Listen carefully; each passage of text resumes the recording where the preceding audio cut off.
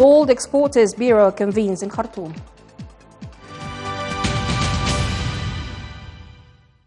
Member of the Sovereign Council, Raja Nicola, met at her office with the U.S. Representative Jamal Abdurrahman. The representative said in a press release that the meeting discussed delivery of medical apparatus, medicine, and the relevant needs.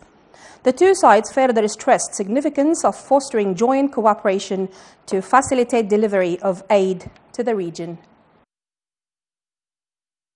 The leader of the Sudan Liberation Army movement, Minnawi, arrived in Juba, the capital of South Sudan state, on Sunday, coming from the Chadian capital of N'Djamena, where he inspected the refugees camps in eastern Chad.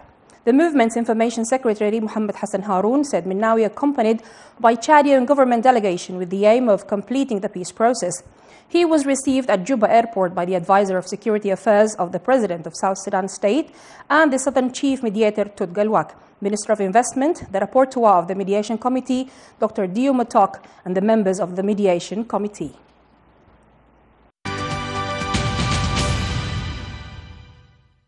Western Darfur government held a meeting in collaboration with the Freedom and Change forces, and the meeting tackled the issues connected to the state population stability and means of fostering delivery of essential needs in all domains. Mechanism of managing the transitional period was addressed as well. Both parties set out bases for further coordination in a bid to enhance peace, stability, and sustainable development in the region.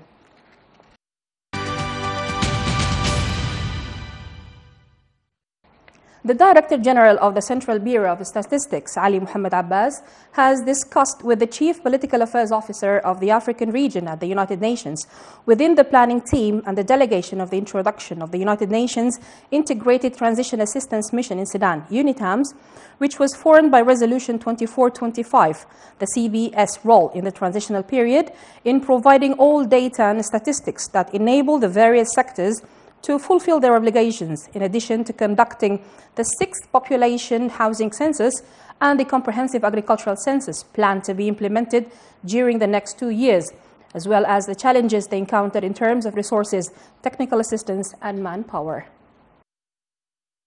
The Governor of Jazeera State, Dr. Abdullah Idris, decreed Sunday the relieving of Jazeera State Government Secretary General Adil Muhammad Al-Hassan. The decree appointed Uthman Abdin Abdullah as the Secretary General of Jazeera State Government. The Acting Minister of Agriculture and Natural Resources, Engineer Abdelgader Turkawi, has revealed that the areas targeted for cultivation in the summer season amounted to 63 million fadans, stressing that the establishment of the crops has been progressing in a good way.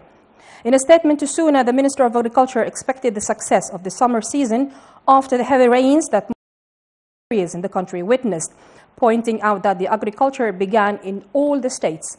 Engineer Turkawi disclosed that one of the threats to the agricultural season was the lack of the use of improved seeds, stressing that his ministry has been pursuing to increase the production of improved seeds to provide seeds for all the cultivated area. The minister said that the ministry has set up a chamber to follow up closely the agricultural operations with all states to solve the problem of agricultural fuel smuggling in cooperation with the concerned security authorities.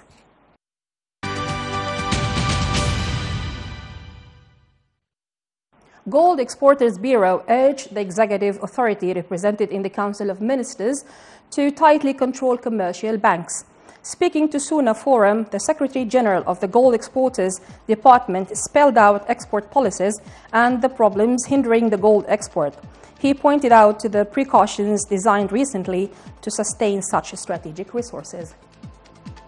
And now we remind you with the headlines.